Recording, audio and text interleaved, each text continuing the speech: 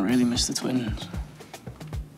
Anything I can do to help? No, get off me! Spoken to Gary. He's going to give you your job back. Same wage, everything. Really? I'm boring! No! No!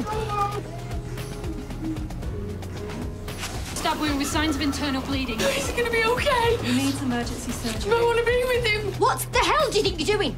I'm sorry. My God, no. You didn't think... No! I just know if he dies, she's going to implode. After everything that he's done to her. If you so much as even think about her again, never mind look at her. And I will put you through the buzzsaw limb by limb. Not going to go after Clayton again, eh? No, I'm going to ask her to marry me. Is that a yes? Yes. I think you wasted it. You're a good doctor. How could you? I never did anything. But you wanted to. The only man I've ever been intimate in that way with is my ex-husband. Well, you've taken over the wedding, apparently. I've been helping. I'm impressed. Bye. You.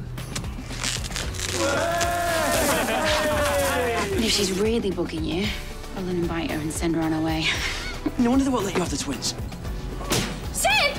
I own Freddie Edwards. And now I know what you're planning. Ow! Watch yourself, will you? What? You just cut me! Oh, no! Are you okay?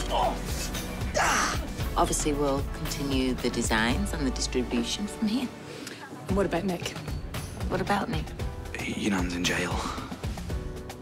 Looks to me like you boys could use an extra pair of scissors. What, your grand's a stylist too? I love you. I love you too. I think I might be pregnant.